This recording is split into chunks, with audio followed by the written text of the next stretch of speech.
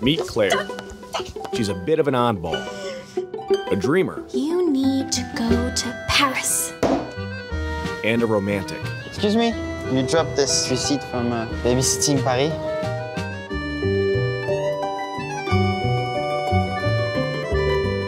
Oh my God, Claire, you love him.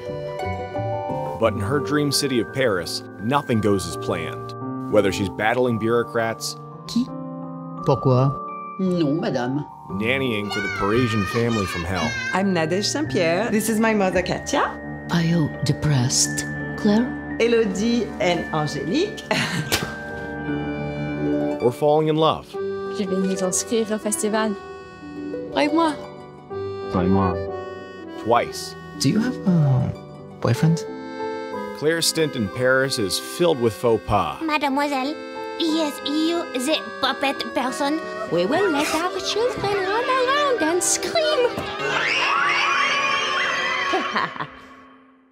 And just a bit of magic. Life is far too short, and true passion is far too rare. So you'll be Petrushka for me? What's up, everybody? This is Fred Richani. I have right here on the line a very special guest. She's an incredibly talented actress, the star of the hit rom-com, critically acclaimed Goodbye, Petrushka. You just saw the trailer. Currently has a 100% rating on Rotten Tomatoes from critics and the audience. And on top of that, they're just racking up the awards in the festival circuit. We are talking to the lead actress, Lizzie Kehoe. Lizzie, thank you so much for your time. How's everything going? Oh my gosh, thank you for that incredible introduction. It's going well. It's going well. It's been such a fun journey to go on this. And like you said, we never knew that everything like this would happen. So we're really excited. Happy to give you the introduction. I love the film, as I told you off the air. I am a sucker for a good rom-com. This is one that kind of turns the tables a little bit, going from New York to Paris, back to New York. I got to ask you first, how'd you get hooked up with director Nicola Rose in this film? Yeah, so during the pandemic, there weren't many auditions, but this one came to me and I was really intrigued by it because it was an American girl who speaks French fluently, which is a pretty unique kind of combination. And I learned French living in France during high school.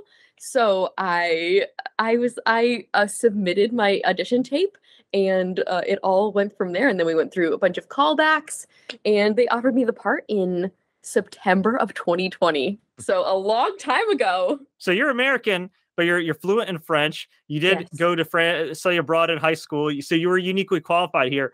The other thing I think some viewers might not know is that Nicola is a former puppeteer. And the character you played, Claire, is also a puppeteer. So was it kind of a challenge for you to not only do your first feature film, but also kind of manage these puppets and act the part? Totally.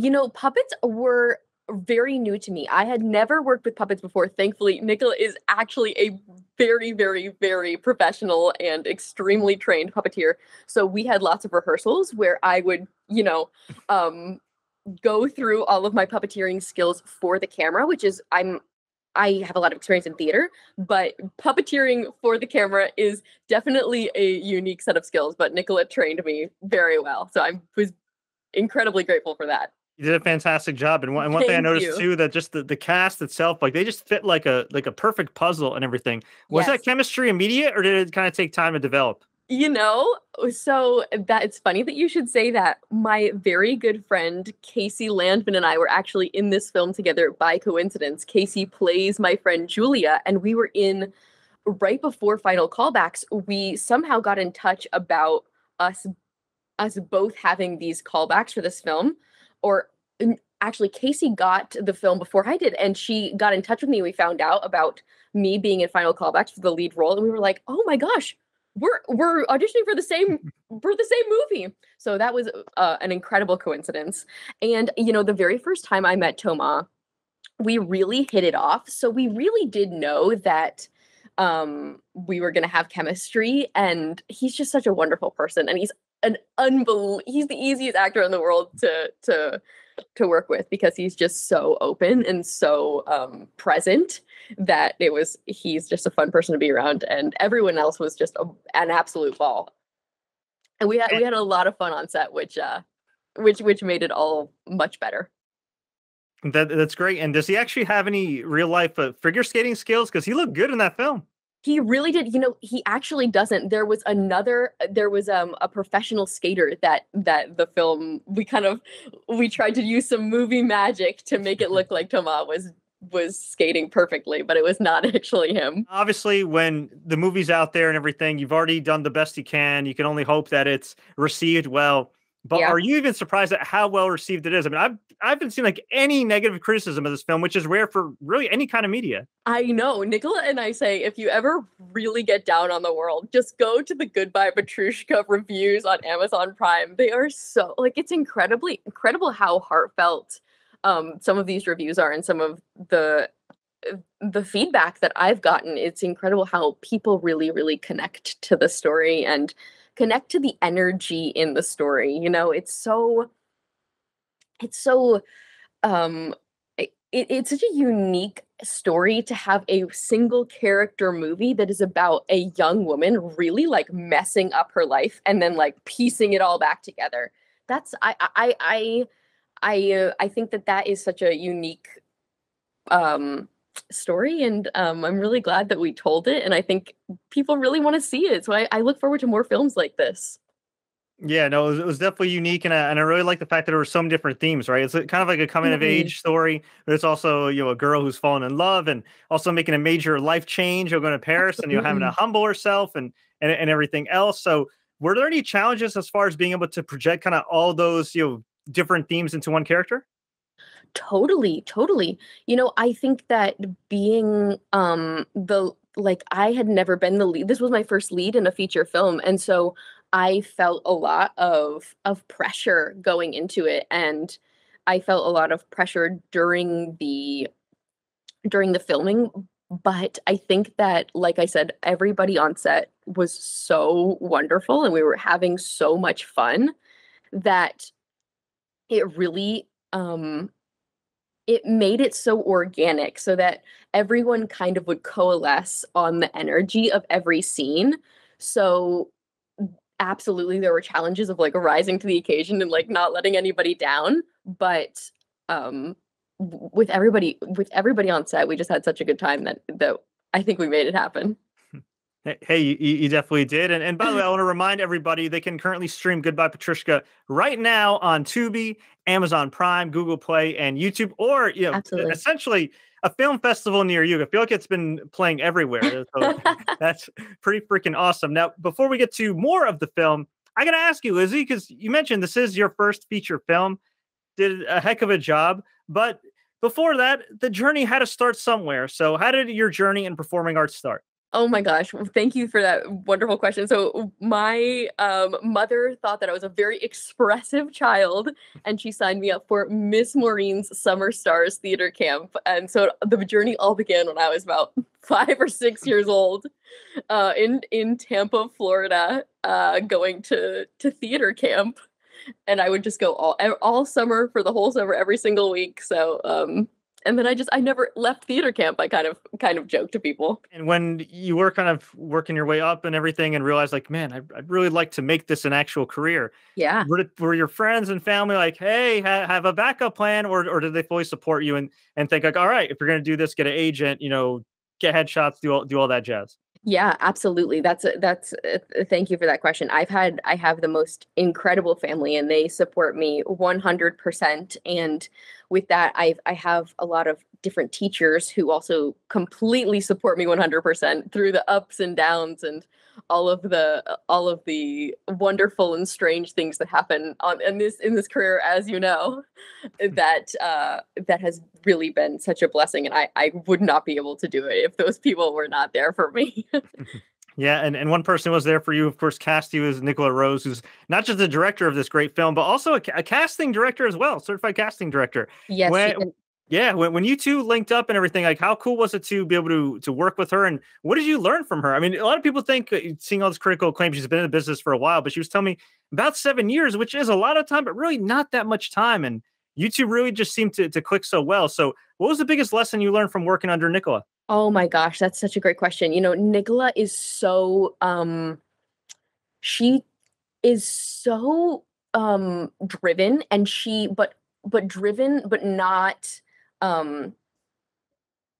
never sacrifices any heart in that. And I think that it was such a lesson to me that you can really work as hard as she does, and have that much drive and that much tenacity without being kind of cruel, or some things that like people get frustrated, all of the understandable emotions that come up when you're making a movie like this. But she's so understanding, and she's so patient, and she's so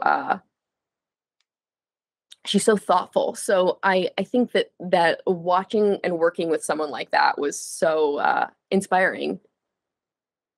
And that's great. So it really seems like she kind of set the tone, right? So even though it's your first definitely. feature, there's understandable nerves, maybe some anxiety and everything. It seems like between the great actors that you had to work with and her, that everything kind of, once the light came on, it just was business as usual.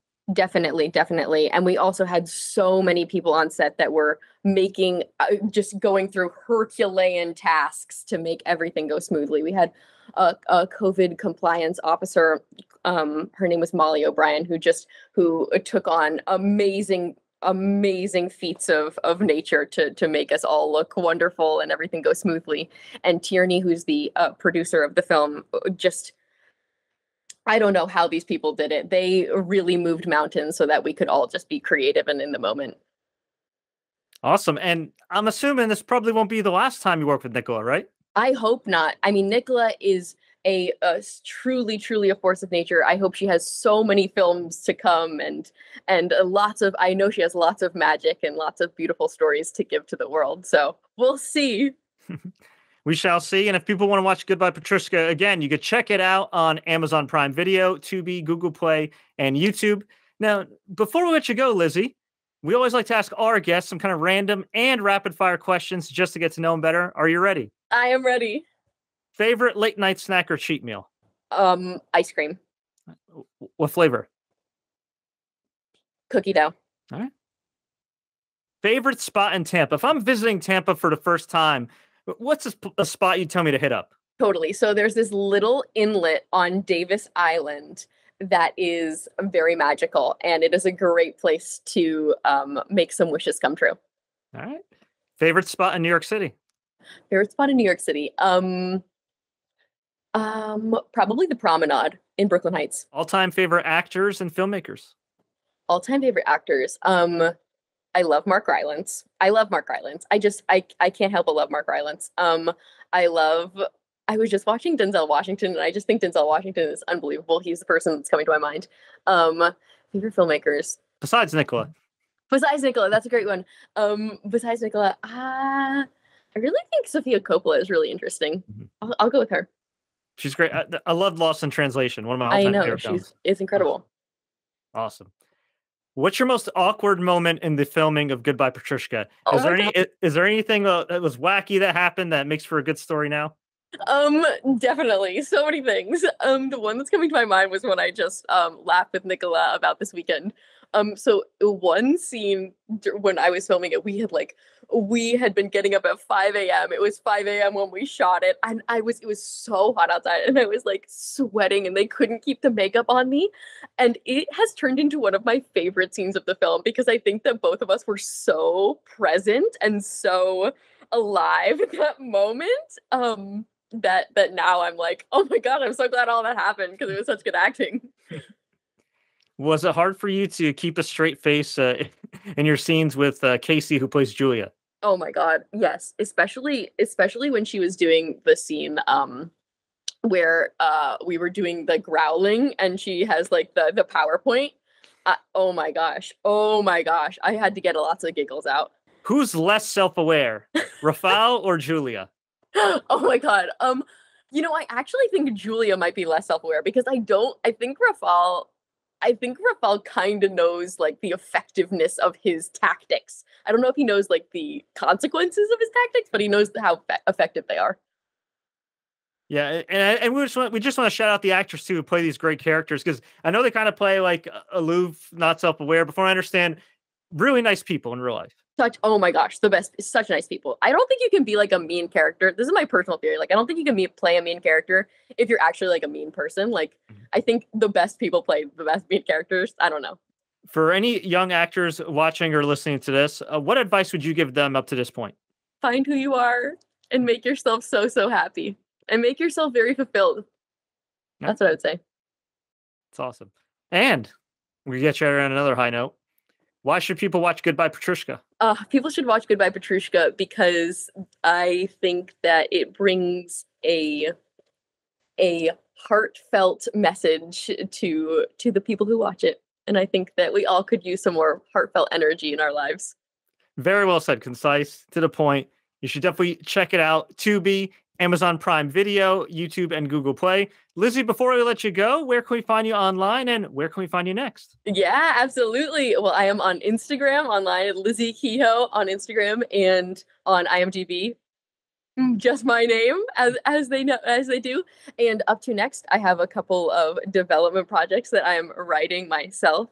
And I will be doing a concert in New Jersey called Sci by Night. Hang on. You said concert. So are you also a singer? Or I am also a singer. In this concert, I will not be singing. I will be narrating, but I do also sing. So you're also a singer too. Yes, I am also a singer. Wow. Yes. What kind of singing? You know, I sing a lot of musical theater. That is my personal voice. Are you a singer? I am not a singer, unfortunately. Not yet. Oh, that's great. Maybe you could teach me one day, like I'll sign for your classes and everything, but absolutely, please do. That's fantastic though. Wow. Okay. So I guess moving forward, you mentioned your writing, you've done theater work, you've done singing, you just starred in your first feature film as the lead actress. I'm sure you'd like to do all these different things in your showbiz career, but what do you enjoy the most? Oh my gosh. Right now I'm really, really enjoying writing, but acting is like my first love. It's the thing that I will always I feel like I can't do anything else unless I'm acting. Do you know what I mean? Like, it's the thing that really grounds me in the world. Yeah, and then I would imagine it helps you too as a writer because you kind of know both sides of the spectrum. Exactly. You kind of know how things move on stage and on film, and I completely agree with you. Love that. Look at you dropping all these facts. And I'll ask this anyway, because I always ask this at the end of every interview. But you've already dropped some kind of cool random facts about yourself. Bonus question. Is there anything else you wish I asked you in this interview? I don't think so. Okay. Absolutely. But I thought that your questions were incredible. I feel like I shared everything I'd like to share. Thank you so much, Fred. No, hey, Lizzie, absolutely. It was an absolute pleasure. Of course, you can check her out again. Goodbye, Petrushka, now streaming on Tubi, Amazon Prime Video, YouTube, and Google Play. Thanks so much. Thank you.